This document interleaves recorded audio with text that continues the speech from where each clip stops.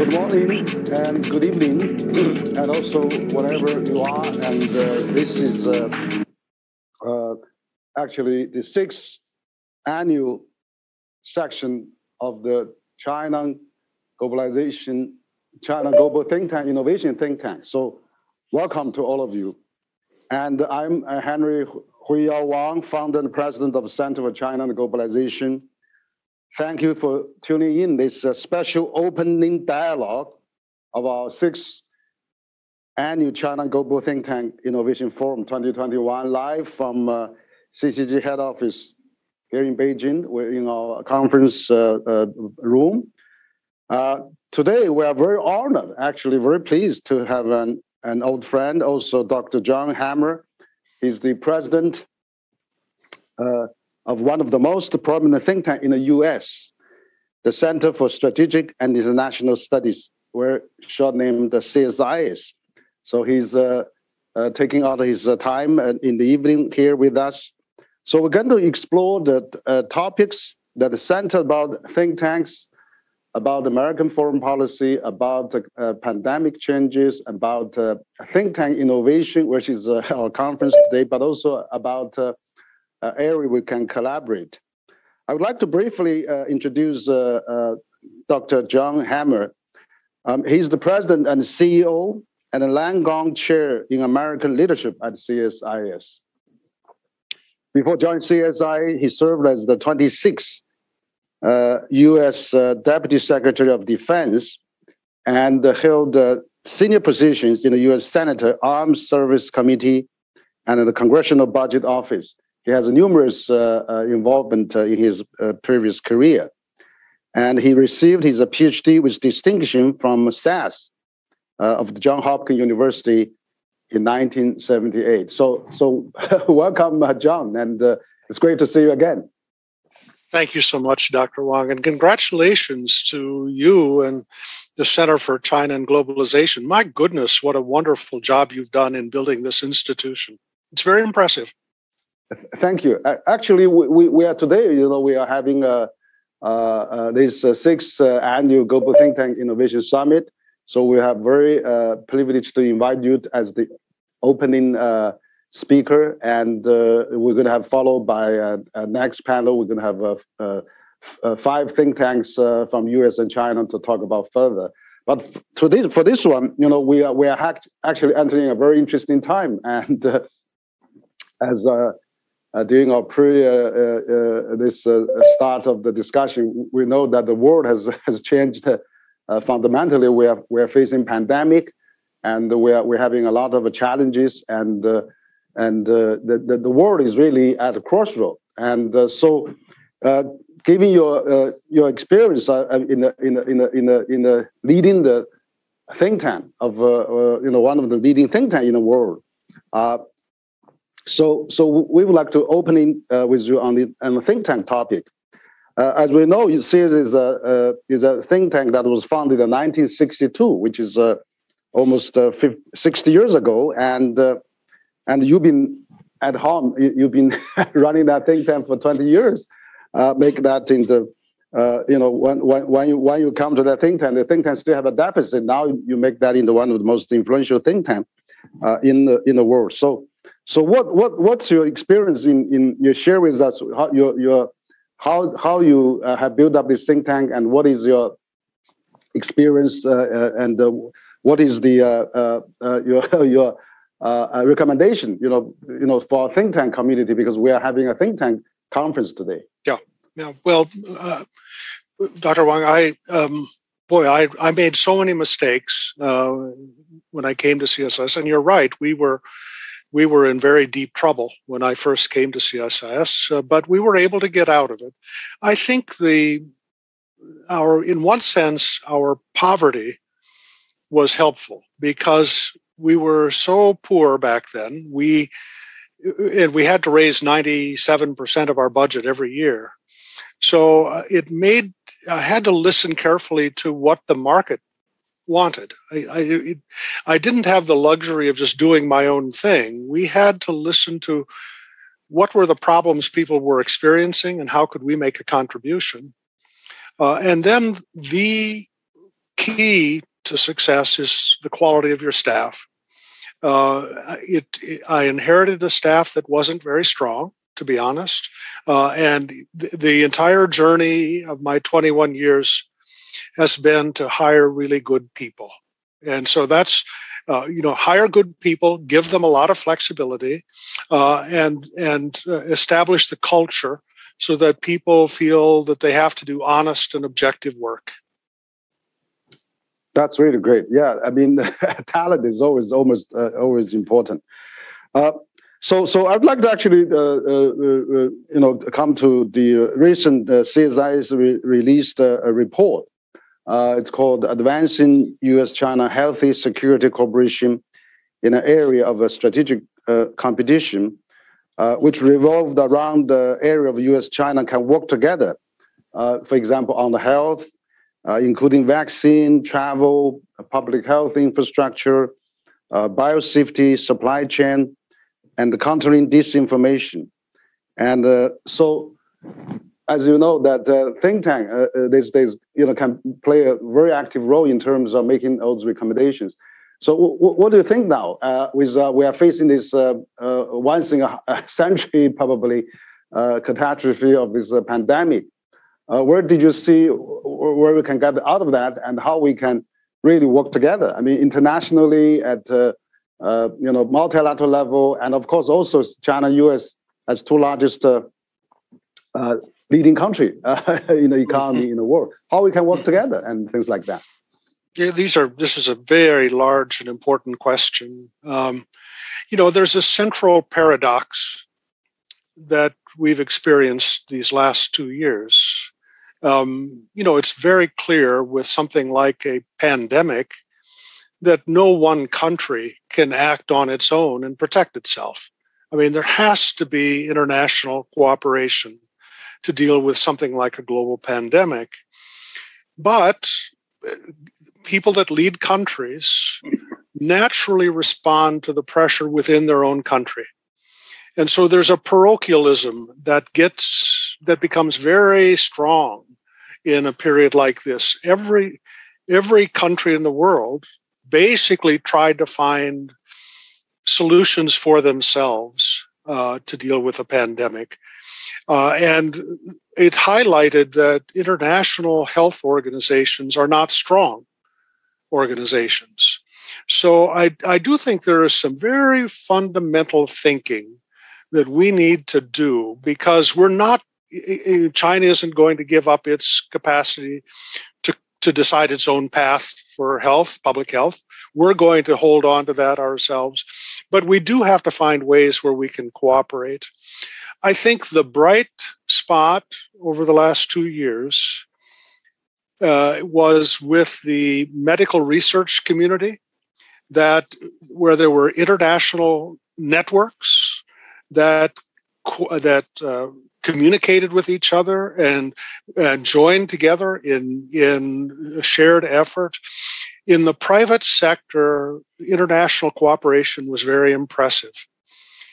In the public sector, governments, the cooperation wasn't so good, but in the private sector, it was very good. And so I think it's a bit of an idea about what we could do in a broader sense so we could work together. How do we help our respective civil societies to work more closely on medical preparedness? I think that's a real opportunity. Now, specifically on China, look, I'm unhappy about the direction we're in right now. There's a lot of tension between our two countries.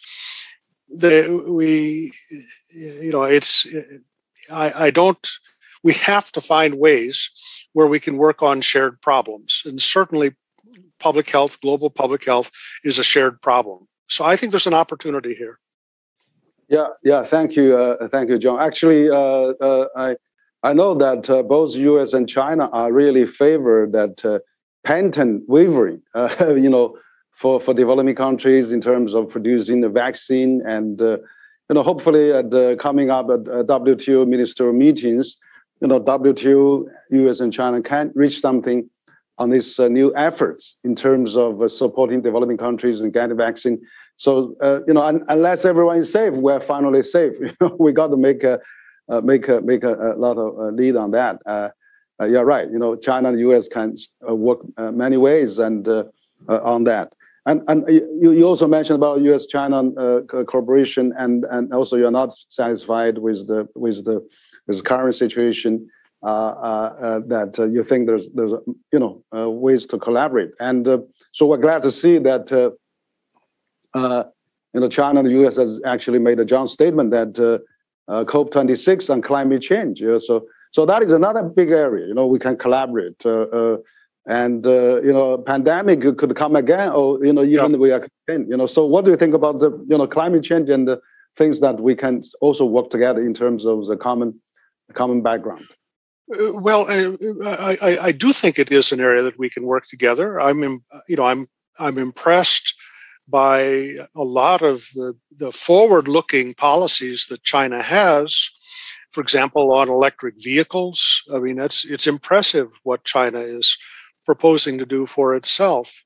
Obviously, you are a country in transition, energy transition. We are too. But you're in a country with energy transition. And so I think there are opportunities that we could explore. Where can we collaborate on climate change? We do have to find a number of things where we can at least have conversations with each other, look at potentially joint projects, just like in the healthcare area. I mean, there was actually a fairly robust collaboration between our medical scientists, for many years, which was a good thing because it became the foundation point for the cooperation that did exist for the pandemic. So we should look for these opportunities, Dr. Wang. Yeah. Thank you, Dr. John Hamre. So what I think that really make the two countries interesting now is that the world has a lot of common demand, actually. For example, the infrastructure. We see that worldwide there is a huge demand for infrastructure, developing countries, but also developed countries. I noticed that European leader just announced last week they're going to come up with 350 billion euro on putting the Euro Gateway, EU Gateway project for infrastructure. President Biden mentioned about past his 1.2 trillion infrastructure bill, and on the same day he talked to President Xi after he signed that bill. And of course, China has this Belt and Road Initiative, which has been carrying on for the last 8 years. So infrastructure-wise, I mean, we had the World Bank, we had the BRICS New Development Bank, we had the Asian Infrastructure Investment Bank.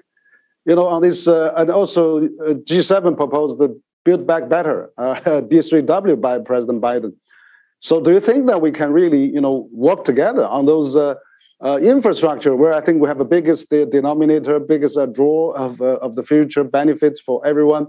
And then that's where probably can sustain us for the next half a century of prosperity and success and growth potential. So what do you think about that? All those areas that we could work on infrastructure. Yeah, there's an astounding demand around the world for infrastructure building. In some places for brand new infrastructure, in some places like in the United States for modernizing our infrastructure. It's, I'll be honest, it's rather embarrassing to look at the state of a lot of America's bridges and roads. Our airports are not, they're disappointing. So there's a lot that we should do. But globally, infrastructure is a major issue. And I think what we should probably do is start by looking at what are the areas where we know that there is a trend we're all going to want to deal with, such as how do we build sustainable infrastructure that has a revenue base underneath it, so it doesn't become a white elephant. It doesn't become a very giant project that can't support itself financially. So I think there's some financial things. I think we need to find ways to help third world countries to do a better job of managing complex tender offerings. This is a complicated thing. Infrastructure projects are big and elaborate and complex. Helping other countries do a better job of deciding what's in their interest, what is sustainable. Those, I think, would be things we could work on together. Yeah, that's great. And so, John, I mean, we're also the theme of our topic today is also American foreign policy, and we know that I know it's very significant that President Biden actually, when he said during the Afghanistan withdrawal, he said from now on the U.S. will no longer seek nation building, and which I think it's a very serious reflection of what has been happening in the last 2 decades in Afghanistan, and maybe to that matter to other countries. So what do you think on that U.S. foreign policy front? Is there some deep thinking and a reflection going on, and particularly President Biden saying that? Is there a paradigm shift or something like that? Well,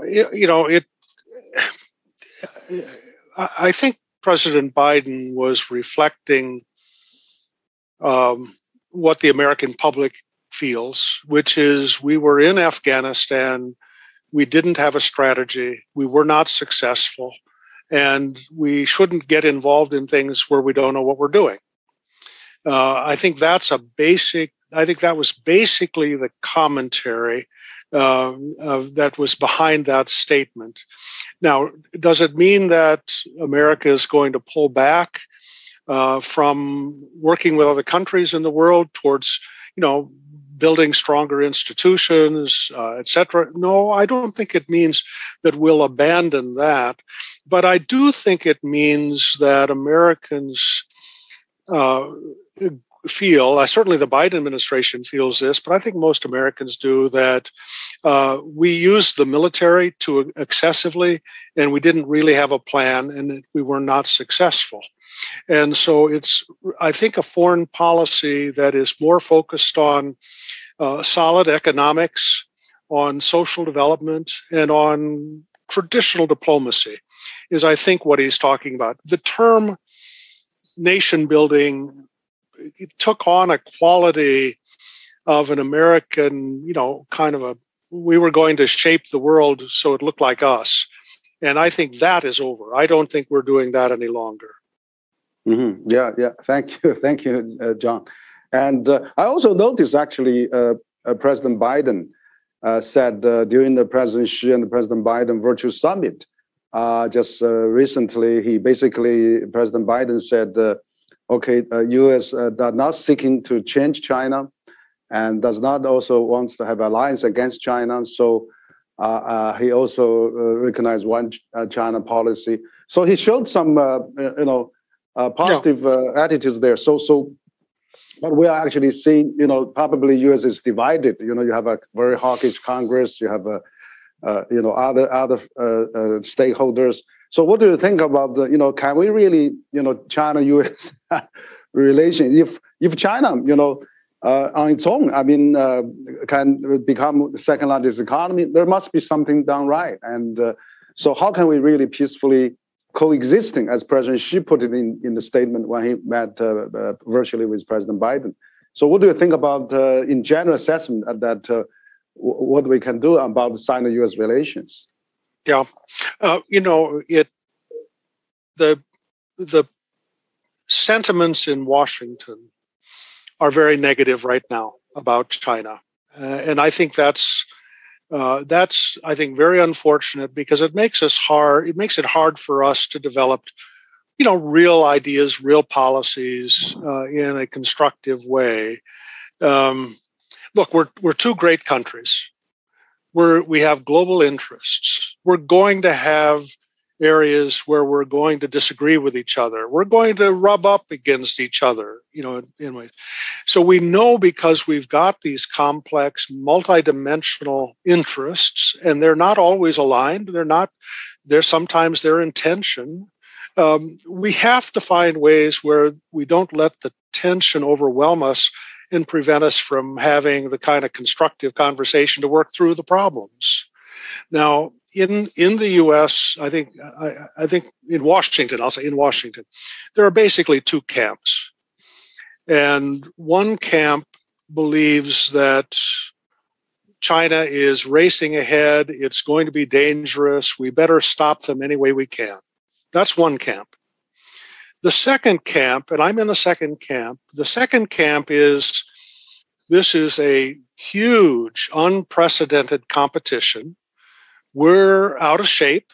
It's like a runner that hasn't been exercising. Well, we're out of shape. We're going to have to get in shape if we're going to stay up in this competition. So instead of trying to trip China because it's running ahead of us, we need to work harder to run faster. So I think I'm in the second camp. I believe that America's focus ought to be on improving ourselves, fixing our own problems, overcoming the problems within our own society. This is where I think we should be focusing, rather than having the conversation with China being about opposition to everything you say or do. That's going to go nowhere, in my view. So I'm in the camp that says if America's going to compete effectively, we've got to get stronger internally. Yeah, that's a great comment. I think that is really more realistic and a rational approach. So thank you for your comment. And we know that the U.S. is coming up with a midterm election next year, and so how do you assess the U.S. The political landscape? I mean, we have Democrats barely have a majority at the Senate House, and of course, we see the gap, the top elite and the massive population in the U.S. The gap is still widening. I mean, in terms of the middle class, haven't seen their real income gone up in the last 20, 30 years, and whereas China now, I mean, they preempting that, they have been starting to, common prosperity and lift 800 million people out of poverty, so prevent the populism, this kind of drive. So I think that, with Trump, even though he's not in office, but Trumpism is still very thriving. And so how do you assess the political, future of next 2 years, where it's very important if the U.S., direction the U.S. is taking, it's affecting the world, it's affecting U.S.-China relations. And you are the top expert on U.S. think tank, so probably this is your area. Yeah. Well, I'm hardly an expert, but I think about this all the time. America has had two periods in its history where there were profound changes in our political system. One was about 1842, basically, to 1860. And of course, it ended in a civil war, which was a bad thing. The other big period of change, lots of tension, politics got turned upside down, was from about 1885 until 1915. In both cases, it lasted over 20 years, and I'm afraid we're in the front end of probably a 20-year period where our politics is going through profound restructuring. And I have my own personal views about it. I don't think either political party here is effectively focusing on the challenges we're going to face over the next 10 years or 15 years. I think both of the parties are battling over their policies of the past rather than looking forward to the future. So I think we're going to be internally divided. I think there's still going to be a lot of progressive work, but it's going to happen more at the state level.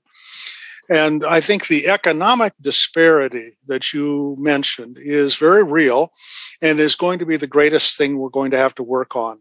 And I would say that's the big debate that we have right now between the Democrats and the Republicans. But I don't know that what's going to come out of it is going to be a breakthrough. I think we're going to have internal tension in the United States probably for the next 15 years.